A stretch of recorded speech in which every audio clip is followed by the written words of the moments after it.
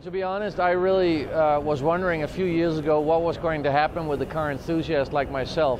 I like beautiful, good-looking cars, fast, and I came across a technology, the plug-in hybrid technology, from a company called Quantum Technologies, and they had developed something called Q-Drive for the US military. And I realized with that technology that, you know, with the power it had, we didn't necessarily have to make a tiny little car to make an environmental car. So what really prompted me was, I saw that the future definitely had to go in the direction of making environmental cars, and seeing this new powertrain, I saw we can also make them look really good. We can make bigger four-seater cars, we can make sports cars, so that was really what initiated the whole thing. We actually developed together with Quantum and integrate this drivetrain together with Quantum into the vehicle.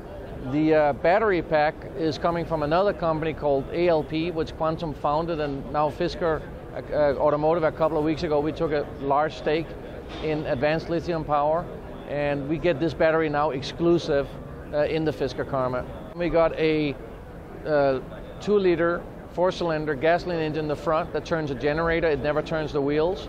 And at the rear, we have 2 electric motors and a differential, so it's just a 1-speed. And they combined give 400 horsepower to the rear wheels.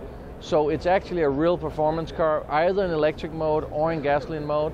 The top speed is 125 miles an hour sustainable. It could get closer to 150, but we limited it. And 0 to 60 is 5.8 seconds.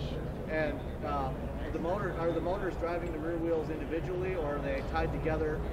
They're tied together with a differential. Okay.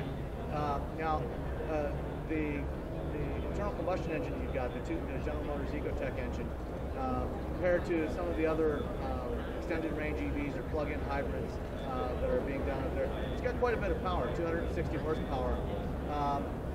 Can you explain why you went with an engine with so much power? Well, first of all, the other cars you're talking about is not on the market yet. They're still concept cars, where this car is, you know, a final production car and is getting delivered by the end of this year. The reason we went with a 2-liter Ecotec engine from GM was, first of all, it's a very modern engine, direct injection, turbocharged, but secondly, we wanted to have enough power to sustain a top speed of 200 or 125 miles an hour, 200 kilometers an hour. And secondly, we did not want to see the range extender as just a limping home mode. It really had to generate the power we needed. The other thing is, you don't want the gasoline engine to run at max RPM, even when you go top speed. So the gasoline engine is never really stressed out. It always runs at a pretty low RPM, which means it's more quiet and much more fuel efficient when it runs.